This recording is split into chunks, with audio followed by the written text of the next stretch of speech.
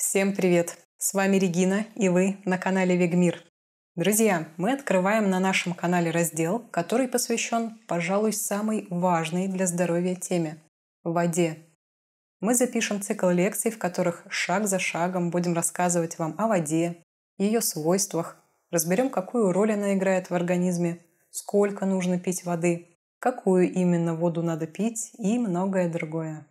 На тему воды у нас накоплен очень большой личный опыт, и мы с удовольствием поделимся им с вами. В сегодняшней первой лекции мы поговорим о простом факте, о котором вроде бы все слышали, но крайне мало кто его понимает. Человек – это вода.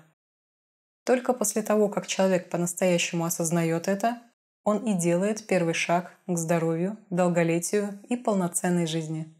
Вопреки распространенному мнению, которого, к слову, придерживается и официальная медицина, главным условием жизнедеятельности человека является совсем не пища. Да, пища дает нашему организму питательные элементы, витамины, минералы, белки, жиры, углеводы и прочее. Однако, если правильно выстроить свой рацион и придерживаться видового для человека питания, об этом мы поговорим на других лекциях, то этой самой пищи нам требуется совсем немного. Когда организм свободен от шлаков и токсинов, КПД усвояемости съедаемой пищи увеличивается в десятки раз. Если не углубляться в биохимические процессы, происходящие в теле, а посмотреть на ситуацию в целом, то можно четко увидеть, что вода – основной источник жизни для нашего организма. Строительные элементы и питательные вещества лишь помогают поддерживать процесс жизнедеятельности. Но почему же тогда традиционная медицина так много говорит о питании и совсем не говорит о воде?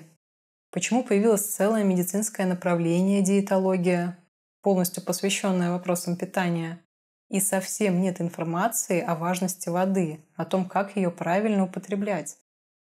К сожалению, ответ очень прост. Социуму не выгодно здоровье человека. Еда – это бизнес, медицина – это бизнес. Похороны – это тоже бизнес. На протяжении всей жизни человека очень нежно проводят по этой цепочке. Но сегодня мы не об этом. Итак, человек состоит из воды. Вода – это основа нашего тела. Давайте взглянем на сухие медицинские факты и посмотрим, на сколько процентов тела состоит из воды. Организм эмбриона состоит из воды на 97%. Новорожденный ребенок на 90%. Ребенок в возрасте 5-8 лет на 80%.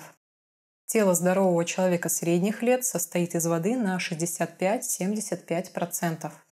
Содержание же воды в теле пожилого человека составляет порядка 50-58%. Обратите внимание на тенденцию снижения содержания воды в теле по мере увеличения возраста. К ней мы вернемся немного позже. Добавлю к этой информации данные о содержании воды в органах, тканях и жидкостях организма. Кровь. Содержание воды порядка 92%. Головной мозг от 75 до 81%. Кости 22-30%. Хрящи 60%. Мышцы 50-75%, почки 83%, сердце 78%, легкие 83%, кожа от 60 до 70%. А я не буду сейчас перечислять всю статистику процентного содержания воды в каждой соединительной ткани и части организма, так как таблица получится очень большая. Если кому захочется посмотреть полные данные, то их можно найти в специализированных медицинских справочниках. Сейчас я перечислила лишь базовые показатели. Теперь немного математики. Какова масса воды в теле человека? В килограммах. На уровень массы воды в человеческом теле влияет множество факторов. Климатические условия, уровень физической нагрузки, суточное потребление воды, именно воды, а не напитков. Возраст, отсутствие или избыток лишнего веса и еще много всего. Для расчета я беру средние статистические данные для женского и мужского организма средних лет, среднего роста и средней массы тела для жителей России. Масса воды в женском теле – в килограммах. Средний вес здоровой женщины в зависимости от роста составляет 55-60 килограммов. После расчетов мы получаем, что среднее содержание воды в теле женщины составляет 38-39 килограммов. Масса воды в мужском теле в килограммах. Средний вес здорового мужчины составляет порядка 75-80 килограммов.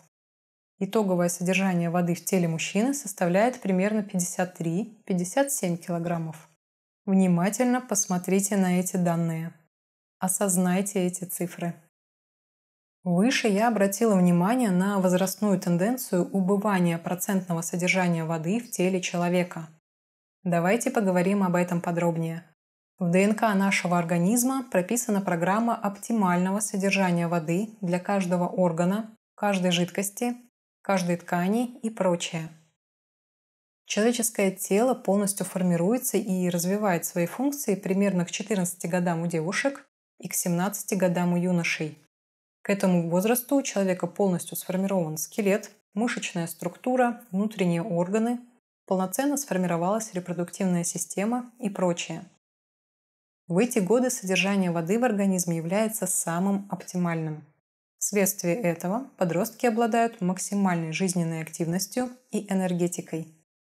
Кстати, именно поэтому во многих видах спорта пик карьеры и спортивных достижений приходится именно на период 16-20 лет, а в старину девушек выдавали замуж с 14 лет.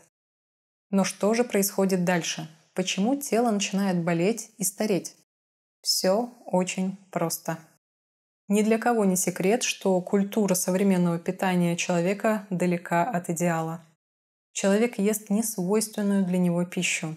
Стал потреблять очень много химических продуктов, особенно в последние годы. Газировки, чипсы, колбасу, которая на 100% является продуктом химической промышленности. Появилось очень много химически обработанных овощей и фруктов и многое другое. Об этом мы будем говорить в других лекциях. Чем дольше человек ест неправильную пищу, тем больше шлаков и токсинов накапливается в его организме.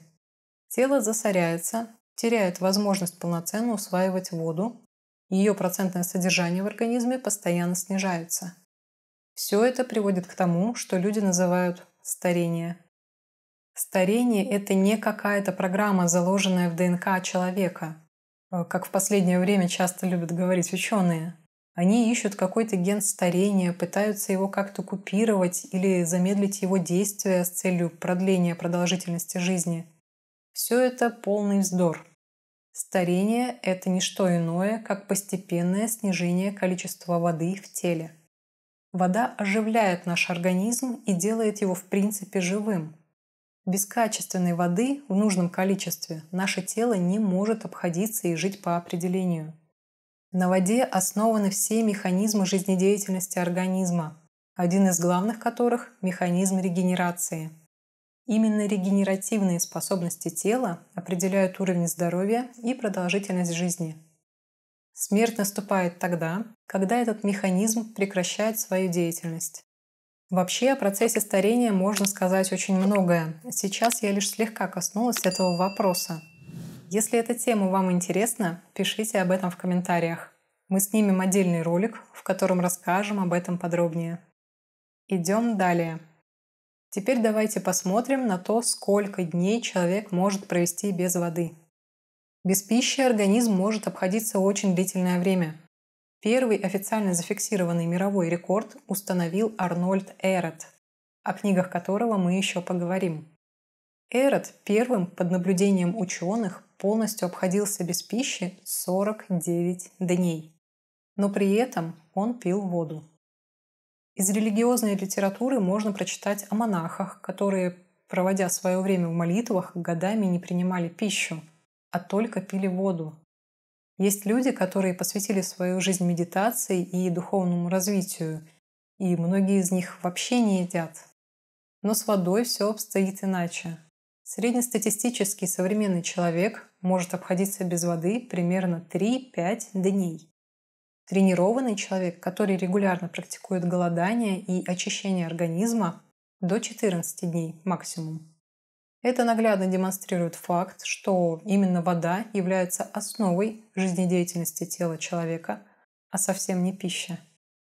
Из пищи организм получает необходимые ему строительные вещества, И только. И эти вещества телу необходимы, когда идет период его формирования, то есть первые 17 лет, о чем мы говорили выше. Но в целом в теле есть механизм, который позволяет ему обходиться без пищи и вовсе. Это симбиотические бактерии, находящиеся в кишечнике. Они могут синтезировать любые вещества, необходимые телу. Об этом мы также поговорим позже. Да, такого уровня здоровья, чистоты тела, крайне сложно достичь. Но это реально. Но и в этом случае организму требуется вода. Итак, в этом выпуске мы разобрали общее, но очень важное понятие. Основа тела человека – это вода. Вода – это главный строительный материал нашего организма. И на этот простой и предельно очевидный факт подавляющее большинство людей попросту не обращают внимания. Именно в этом и кроется причина болезней и малой продолжительности жизни в современном обществе. В следующей лекции мы поговорим о том, что представляет из себя качественная вода. Мы разберем само понятие качества воды. От того, какую воду пьет человек, напрямую зависит состояние его тела и здоровья. Друзья, подписывайтесь на канал, ставьте лайки, пишите комментарии. Также подписывайтесь на наш телеграм-канал, где мы делимся новостями и полезной информацией. Ссылка в описании. До встречи и доброго вам здравия!